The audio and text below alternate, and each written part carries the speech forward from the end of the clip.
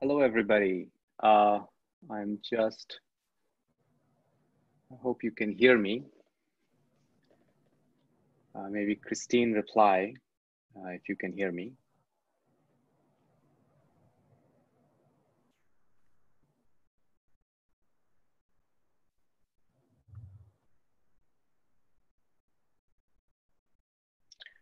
Okay, so I'm seeing responses in the chat. I think everybody should be able to see a bunch of slides on the screen. So let me take this opportunity to welcome you to the 2020 JETSCAPE School. Usually for the last couple of years, this is something that we have held in person, but this year, of course, because of the pandemic, that was not possible. And so we decided to go online. And when we went online, we wondered if there was a broader interest in the school than just within the United States, for example, or in Europe. And it turned out there is, of course. So I now see almost 125 participants, and there are almost 200 of you who have registered.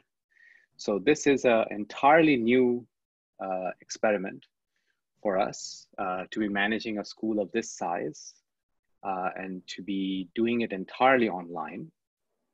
And to facilitate that, we've decided to hold it essentially from just for 3 hours a day at a time where most people on the planet can actually attend. So welcome again to the school. I'm going to hand it off to Christine to give you some more details about the exact logistics of the meeting, how to ask questions, how to start discussions and things like that.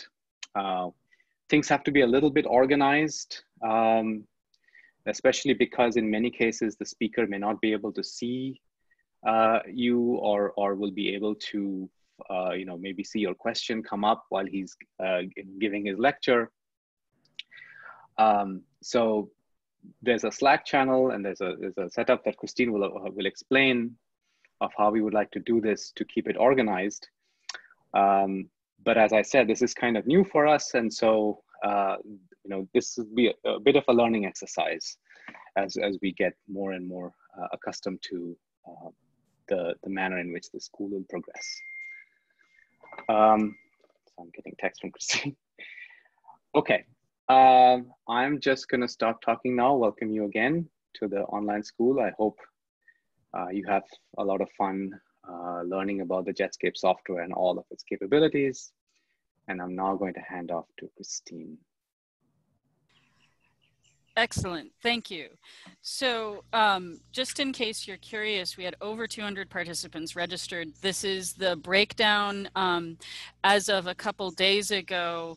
You can see that most people are students or postdocs. We are roughly evenly split, something like 40 to 45% from the Americas and 40 to 45% from Asia, then 15 to 20% from Europe.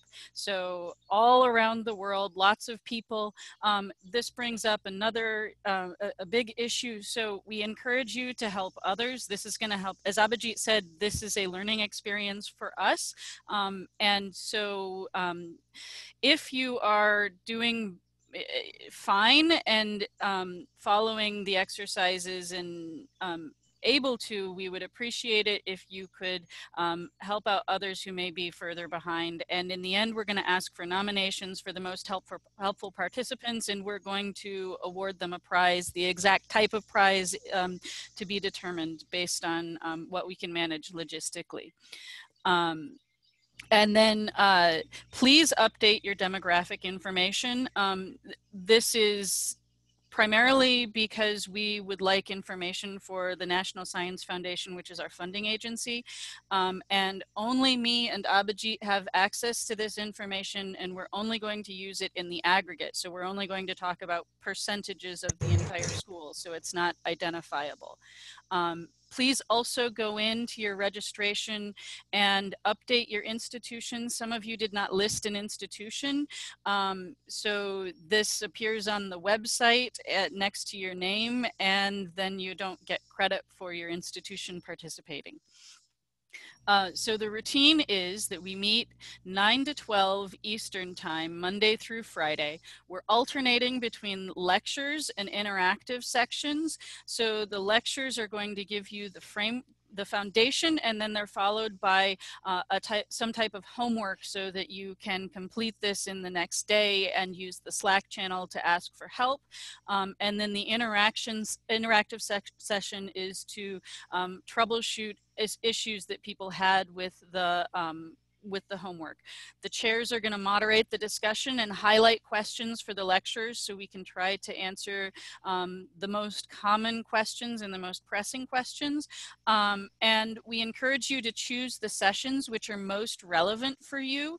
So in the past, we've had every participant participate in every session, but you may choose to opt out of different sessions. So the first session is the framework. So this is recommended for everybody because it serves as the foundation of the following sessions. The session 2 is physics lectures. We anticipate having a pretty high rate of attendance there. Sessions 3 and 4 focus on the medium and jet quenching, but also specifically trying to develop a module so that you could add your own model into the into JETSCAPE. Sessions 5 and 6 are showing you how to do a Bayesian analysis.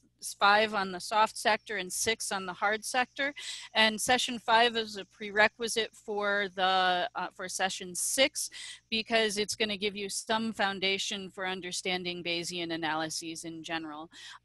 If you update your preferences, we'll get to have an updated feel for what the load is going to be on each of the sessions, which might allow us to adapt our plans as we go along to serve everybody as best as we can. Logistics. Please keep your microphone muted unless you are speaking, and keep your camera off unless necessary. We would probably specifically ask participants if the camera would be useful. We have not disabled participant-to-participant chats in Zoom. These chats are transcribed when the session is recorded. These are not private chats, just be aware of that. And we have breakout rooms. There is a technical support breakout room, so you should be able to see that there is a breakout room. This breakout room is primarily so that if people are having issue with the Linux command line, not issues with the software itself so much as more fundamental issues, we have a tech support person, Chuck, who's in there to help you. You can ask to be put into that breakout room if you think that it's necessary, or we may ask you to move into there so that you can get some help with those types of issues. We may create other breakout rooms if there's a significant fraction of participants who all have the same issue or question. You have to be added manually, so you're going to have to tell us if that's the right breakout room for you. Questions. This is probably the most important part. Questions, we encourage you to participate in questions because this is how we know that you're actually following the exercises and able to do things. Our preferred method, our strongly preferred method, is that you ask questions in Slack on the channel for the speaker who is speaking. So you're going to look for the channel that mentions James's name on the software. Slack will try to go back and ensure that people's questions have been answered after the fact. And to keep the load manageable, we would ask that if you have the same problem as someone else, please use the thumbs up to indicate that you have that problem so that we can gauge how common the issue is. And don't reply saying, I also have that problem, because if 30% of the participants have the same problem, it could get rather hard to follow the thread. chat in Zoom. Zoom, we hope that you will use Slack in general. There may be some questions that don't make it, the questions here do not get recorded in a very usable way. So we will not answer these questions after the session, but this is where you should ask to join a breakout room if we have one. And then you can raise your hand in Zoom. We would prefer that you generally not do this, but for instance, if your question is answered and you would like a follow-up question or to clarify what the question was, raising your hand is a good way to do this, and we can unmute you so that you can speak. All right, so reacting in Slack, how do you give a thumbs up? So here I have a screenshot showing how you go to the message in Slack, and then you can click to find another reaction and find the thumbs up. Zoom features. Some of the instructors are going to ask you questions during the lectures. So you can, we plan on using the yes and no buttons. So if you go to the participant page, you will get a pop-up window and you're going to see a few different options there. One is raise hand, mentioned earlier, and then there's yes and no. So this is how you find those features. And of note, there is a post-school survey. And we would really, really like your participation. This participation is very important to our funding agency. So if you want us to be able to continue to offer opportunities like this again, please provide feedback. And as Abhijit said, this is the first time we've done an online school, and it's the first time that we have done a school of this size. So if we do this again, constructive feedback for how to do it better is very much welcome. And then a minor detail, some of you may need a certificate of participation. If you do, email me. We're working on getting something to verify that you participated. Please only ask for this if you need it, because it is extra work on our side. Finally, I would like to thank all of our instructors, lecturers, and teaching assistants. This has been an enormous amount of work in preparation, much more than they signed up for, and we are really, really grateful. So Abhijit, did you have anything to add? I just wanted to join you in thanking all our instructors and just welcome everybody else to the meeting, because I see there are people still joining.